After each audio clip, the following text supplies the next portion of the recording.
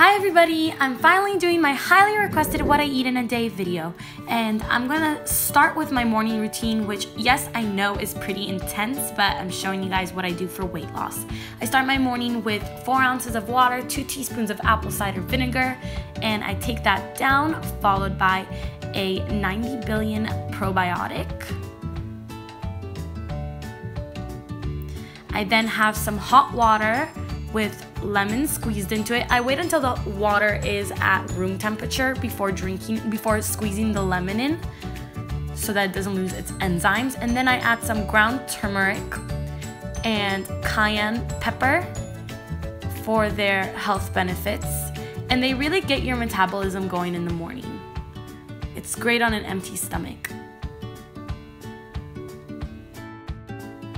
Then 30 minutes before my workout, which I will show you, I have my Garden of Life Energizer with an added scoop of Vega chlorella. It gives me the energy I need to get through my workout and through my day. I also decided I'm going to give you snippets of my workout with James from ClinicTraining today. You guys should try these exercises because it's been 2 weeks and I'm already seeing crazy results. Alright, today we will be demonstrating the fire hydrant. This is a great exercise to get your hip flexors stronger and also work on your core strength. As you see, Leora is taking her hip and extending directly out to the side. When you're doing this, you want to keep your belly button facing the floor and your hands directly underneath your shoulders. This is a great exercise to add more width to your hips and also improve your core strength and stability. And then switch legs.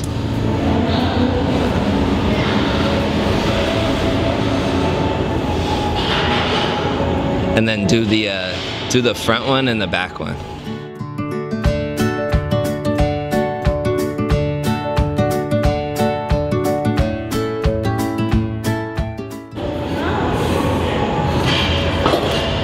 So as you progress through this exercise, you want to bring your leg out and up towards your elbow. Really work on that hip rotation. And then also, when you're done with the out and up rotation, you're going to go out and backwards, as Leora is not doing right now.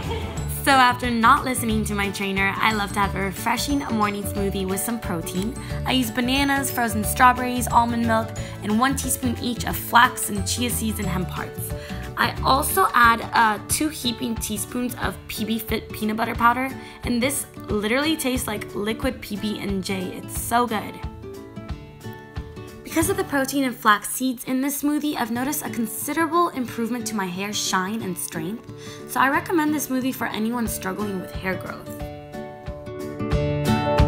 And if anyone is curious, I started 100 Years of Solitude by Gabriel Garcia Marquez, and I highly recommend it. After walking my little baby, I usually am super thirsty and want a snack, so I'll have an apple and ice water with some lime.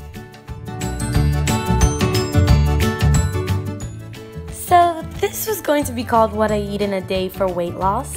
Then this meal happened. It was my first time at Native Foods Cafe, and I'm obsessed, and honestly my meal was relatively healthy. I got the gyro plate, which I had always pronounced as gyro, but you learn something new every day, man.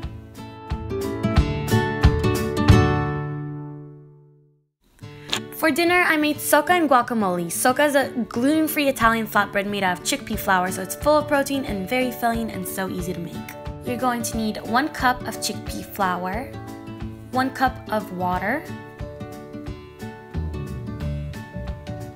a dash of oil, and then whisk that together, and then I add seasonings to taste.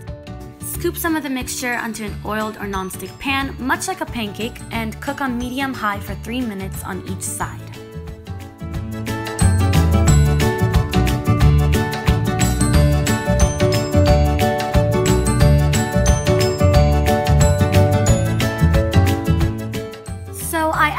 Za'atar on mine, and it was so good, but you can put whatever spices you have on hand, even just salt and pepper work fine.